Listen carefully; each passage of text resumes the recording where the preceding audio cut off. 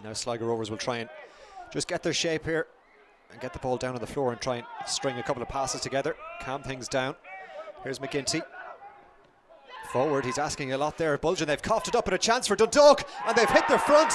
Dundalk have hit their front, and it's that man, Patrick McEleney, who's done it. And Sligo Rovers, well, it's all their own doing, really, coughing the ball up inside their own area. And it's Dundalk who hit the front. And an opportunity to put a ball into a good area here. Nice ball in. Parks! Goal! Back on level terms, and it's that man, Romeo Parks, back in the northwest of Ireland. He's back amongst the goals too, and Sligo Rovers back on level terms. Final moments here at the showgrounds. A goal apiece. Duffy now with the right boot to deliver.